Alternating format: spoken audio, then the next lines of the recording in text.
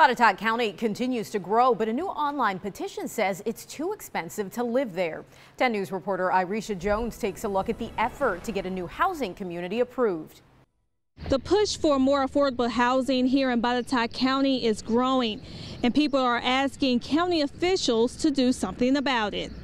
This online petition, New Homes for New Jobs in Botetourt County, wants people to say yes for a proposal to build a community for single-family homes called Magnolia Meadows. The petition states they're needed because of increased job opportunities and economic growth in the area.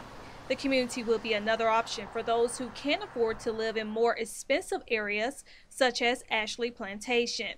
I think it's great. I don't have any problems with, the current situation at all. But I think it's nice for different divisions or neighborhoods to have a variety of affordability. Melba Wharton has lived in Botetourt County for 16 years. She says she wouldn't mind signing the petition if it means putting more people in homes. And that's the trend also, the single-family homes. The property is proposed for 78 acres of land for 170 lots.